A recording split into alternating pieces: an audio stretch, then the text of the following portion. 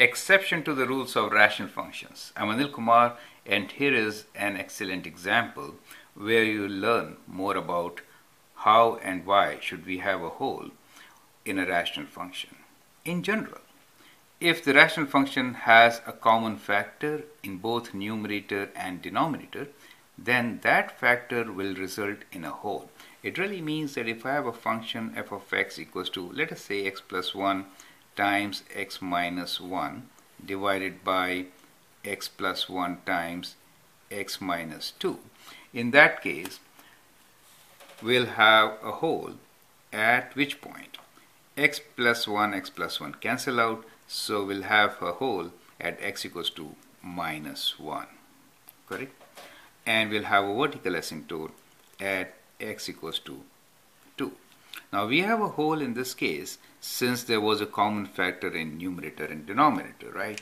So many times and many examples we have done will kind of work with this strategy. Let us say we have this function x minus 3. Here also we are going to have a whole at x equals to 0, right? So in this case we have a whole at x equals to 0, and we have vertical asymptote at x equals to 3. Reason being that we have a common factor x in numerator and denominator, right? So it is indeed a restriction, but that restriction leads to whole. Perfect. But there are so many cases, and I think this is a very interesting example which has been overlooked so far. So let me take another example where I will take the example as x plus 1, and let's say we have x plus 1 whole square, right? Let me add one more factor here. How does it matter?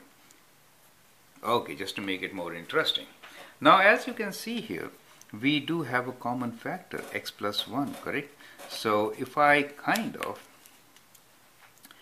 see, so x plus 1, let me rewrite this as x plus 1, and then we have here x plus 1 times x plus 1 times x minus 2. Now in this case we do have a common factor which cancels out, but does that lead to a whole? That is the question. It doesn't. Reason is very simple. We still have one more factor in the denominator of the same kind. So therefore in this particular case, as far as the whole is concerned, we have none, right? But as far as vertical asymptote is concerned, we have two. One is at x equals to minus 1, the other one is x equals to 2. So there are exceptions to this kind of a rule, as I'm saying. We normally say these things so that it helps you to solve questions, but these are not the rules, right? These are common understanding, but they should be used very cautiously. So that will, I think, help you to answer your questions perfectly in your test and understand rational functions in a better way. Thank you and all the best.